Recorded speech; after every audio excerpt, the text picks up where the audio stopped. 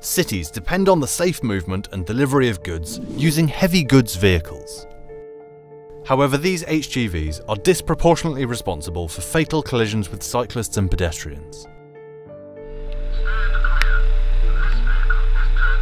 Blind spots on the passenger side and the front of the vehicle are a major contributory factor in collisions involving trucks and vulnerable road users, especially cyclists and pedestrians. It's a lot different than it was when I first started driving. Far more cyclists and motorbikes on the road. It's kind of chaotic, really. Improvements have already been made to address vehicle blind spots through the use of sensors, mirrors, rear vision cameras and other safety equipment. However, this equipment only improves indirect vision and can take longer to check than by simply looking through a window. You don't have as much visibility with just mirrors as you do with eye contact, and there's always someone in one of your blind spots. By the time the driver has finished checking all of them, the situation on the road around the vehicle may have changed. Images can be distorted, and the sheer number of these features can distract the driver. I find that if by the time you've gone through all your checks again, you're more or less straight on doing it again. When you stop at a junction, it is mirrors, mirrors, mirrors, cameras, sensor goes off, mirrors, mirrors, mirrors, camera. You're always looking.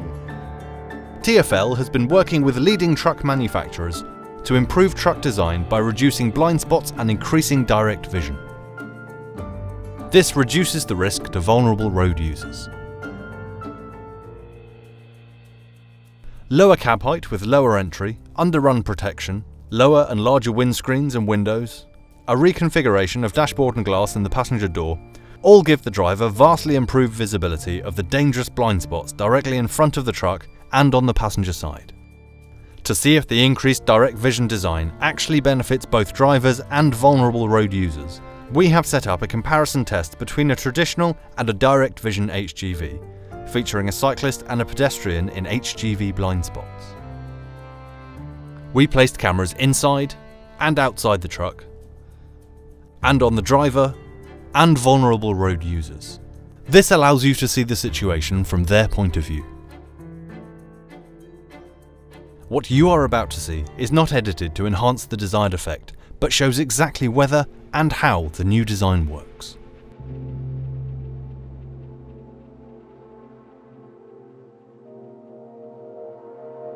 The passenger side blind spot is a notoriously difficult place for the HGV driver to see cyclists arriving at intersections. We have recreated this situation like for like with both off-road and direct vision HGVs.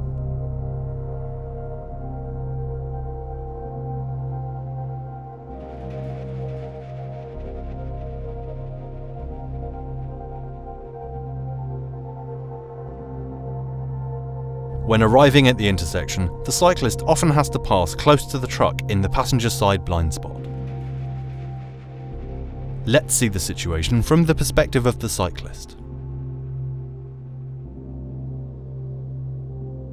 Now let's see what the driver sees at the same time. What does our cyclist think about the difference? It really gave me a confidence because I could see it, he saw me, so I feel more safe. With the direct vision, you can see exactly what is up against your cab. You can make eye contact with everybody. For vulnerable people, it is a better vehicle. The space directly in front of the HGV can be a dangerous place for pedestrians crossing at intersections, due to the truck's cab height. When HGVs stop at the zebra crossing, the pedestrian often has to pass directly in front of the truck in its blind spot.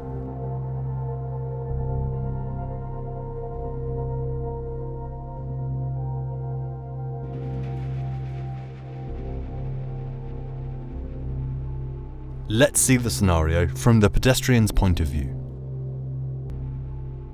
Now let's see what the driver sees in the same situation.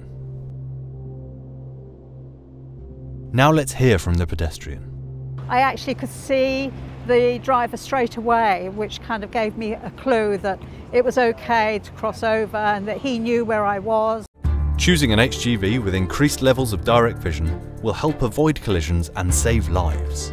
These type of trucks are already available and are being configured for a variety of uses, including general haulage, tippers and other construction vehicles. Our #1 priority is the safety of Londoners, and we want you to work with us to make sure the HGVs you use are as safe as they can be. Visit our website for more information.